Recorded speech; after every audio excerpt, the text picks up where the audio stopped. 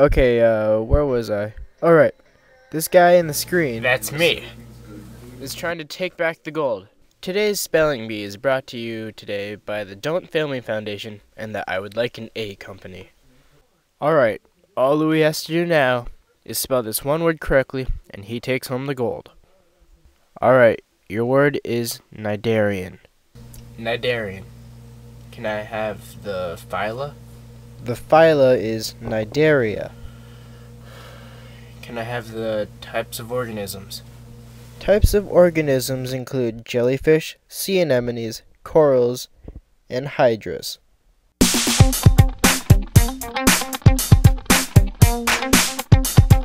Hey man, are you selling? Who wants to know?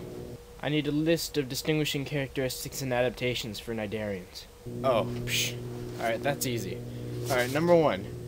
They're radially symmetrical, which means that if you divide them on any plane, then you'll have roughly equal parts. Alright, number 2. Their body is multicellular, which means they have more than one cell. Number 3. Their body contains an internal cavity and a mouth. Number 4. 2 different forms exist, the medusa and polyp. The medusa is the free-floating form of a cnidarian. The polyp is the seesaw form and doesn't move. Number 5. Reproduction is either asexual or sexual, which means that you either don't have a partner or you do have a partner. They have a simple net-like nervous system. By net-like nervous system, you can imagine the whole cnidarian body as being one big net. And when that net comes in contact with something, the muscles in that part will contract. And that's how cnidarians also get their food. They have a distinct larval stage, which is planktonic. They're mostly carnivorous, otherwise they're filter feeders. How much do I owe you? That'll be $5,000. What? Can I have the habitat? To answer your question, we have a special guest. What? Huh? Really? Really? Who? Coach Goodlooking! Who? Alright. Sea anemone, I need you to kick it down to the corals in every aquatic environment at all depths. Also watch number 20. That Great Barrier Reef is a handful. Okay, Team Cnidarian on 3. 1, 2. If you didn't understand what Coach Goodlooking was saying, he said that cnidarians live in all aquatic environments and inhabit all depths. They can be found from the Great Barrier Reef to the Arctic Oceans, and in just about every saltwater habitat in between. Some jellyfish even live in freshwater, but not many. Can I have the modes of feeding and digestion? Digiorno, mamma mia. Parmesan Alfredo. He says that the Cnidarians use tentacles to capture their prey, usually with nematocysts. Fettuccine pizza, Olive Garden pepperoni.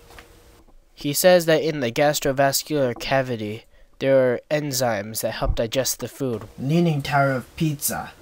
Mozzarella, Mario and Luigi. He says that undigested food is expelled through the mouth. In the case of coral, they use a plankton called zooxanthellae to get their nutrients. Okay, all I need left I think is the level of organization. The cnidarian body is basically a U-shape. The top of the U creates the mouth.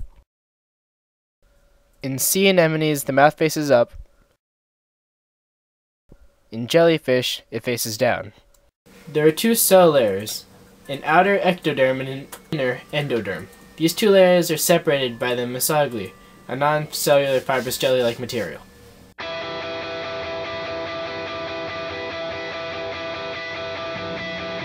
The ectodermis consists of 5 basic cell types. The epithelial muscular cells, which supply some of the muscular capabilities of the animal. Interstitial cells, which are basic cells that give rise to the other cell types. Nematocysts, and mucus glands, sensory cells, or nerve cells.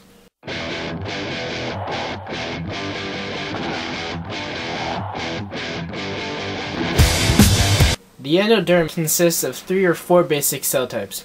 Gastromuscular cells, which help digest food and provide some muscle power. Gland cells that secrete enzymes for digestion, and mucus cells.